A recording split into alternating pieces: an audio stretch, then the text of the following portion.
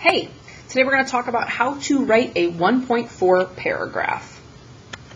And 1.4 paragraph is the format that we use all year long when you are writing just a one paragraph to talk about a source. Normally you will have a source that goes along with this paragraph, and basically all it is one paragraph with 4 sentences. It's pretty straightforward. It consists of 4 different parts, and the first part here is going to be the topic sentence. The topic sentence is when you talk to us about who or what this entire paragraph is going to be about. Next, you're going to go ahead and you're going to make a claim. You are going to use the evidence that you've been given in order to make a claim or come up with a stance on an idea that the topic sentence is based off of. Third, you will have a piece of evidence. This is where you will use the source that your teacher has provided, and that source you will pull out specific details from it to help support the claim that you have made.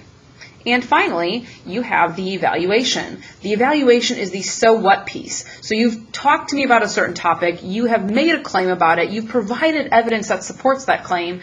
So here's where you analyze and you come up with, well, so what? So where does this lead us next?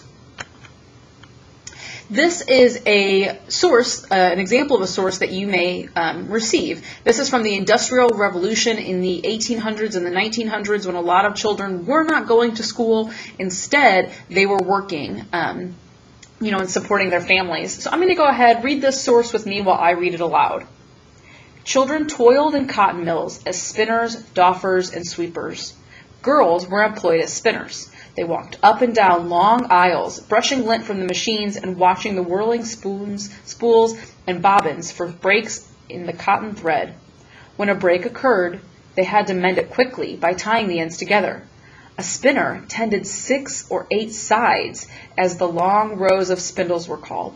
She had to be on her feet nearly all the time, working 11 or 12 hours a day, 6 days a week. The hot, steamy air was filled with dust and lint that covered the workers' clothes and made it hard to breathe. Mill workers frequently developed tuberculosis, chronic bronchitis, and other respiratory diseases. A boy working in a cotton mill was only half as likely to reach 20 years of age as a boy outside of the mill. Girls had even less of a chance. So based off of this source, it's talking about these little kids working in mills. It sounds very difficult. It sounds like it's not only dangerous, but it's dirty and it's hot and it's just a very uncomfortable place to work day in and day out. And it talks about how kids are working 11 and 12 hours a day, 6 days a week. That's a pretty insane work schedule. So on the right, you have a question that's been posed to you by your teachers. It says, describe one example of working conditions for children who worked in the mills and factories during the Industrial Revolution. Be sure to use the 1.4 paragraph format by including a topic sentence, your claim, textual evidence, and an evaluation of that evidence. So topic sentence, what are we talking about? Well, if you look back at your question, it tells you that we're talking about children. It also tells you that we're talking about the Industrial Revolution. So we need to add those pieces in our topic sentence. And I have it written right here. So it says, during the Industrial Revolution, that's my time period, many children, that's who we're talking about, they worked in factories instead of attending school. Perfect. I know what's the time period. I know the population of people we're talking about. So now that we have a topic sentence created, we need to come up with this claim. So what can we conclude based on the evidence? Well, we just looked over that source together, and again, it looks like these kids kind of had it rough. So I think we can make that conclusion, we can make that claim. It was not easy, it was not safe to work in a mill. And so here's our claim. The working conditions in factories were very dangerous. Pretty straightforward. So now that we've created a claim, we need to come up with evidence. So what proof do you have to support your claim? Now this piece has a ton of pieces or that could be proof that, yeah, it was pretty dangerous to work in these factories.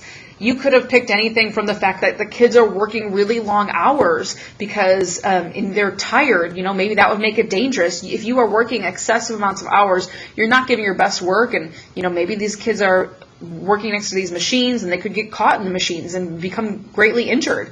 It mentions here that the air is filled with dust and lint that's covering their clothes, and it makes it so hard to breathe. And so there are a couple different pieces you could have picked from. In my opinion, this is the best source for the claim. The hot, steamy air was filled with dust and lint that covered the workers' clothes and made it hard to breathe. And if you look here, I have a little transition there. It says the text states, there is a comma, and then there's the quotation marks, and it's an exact quote from the reading. Make sure that you always close your quotation marks as well. So the last piece here that we need is we have the evaluation, which is the so what. Okay, so you have told me who we're talking about. You've made a claim. You've supported that claim. Well, what does that mean? So now we need the analysis part, the so what. A lot of kids make this mistake and write, and that's why it was dangerous. No, we need you to push a little further. So what does that mean for kids that they're working in these dangerous conditions? And so as a result, what happens if these kids were working in this hot, steamy place? Well, as a result, many of the mill workers became ill and some even died.